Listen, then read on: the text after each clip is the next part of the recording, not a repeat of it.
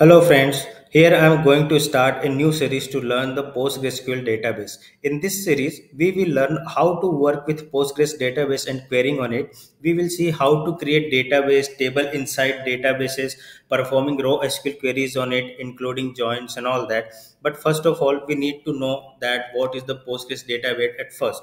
So it is an advanced enterprise class and open source relational database management system where you can perform both SQL and JSON query.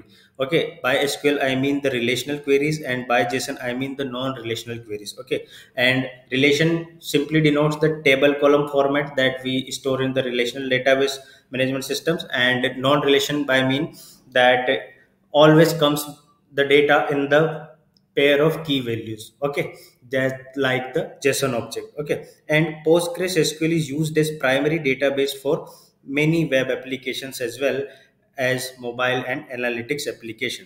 This series will help you in understanding the core database management system concepts working in details, and you can also apply these learnings on your web application projects as well.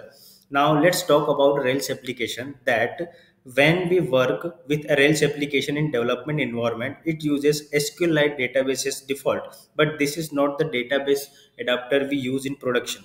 In production, you will either use MySQL or you will use PostgreSQL, but the percentage of PostgreSQL is high than MySQL. However, I'm just talking about this in terms of a Rails application and saying this based upon my experience. Okay, so when you deploy your application on production server, then you need to change your database adapter from SQLite to either Postgres or MySQL.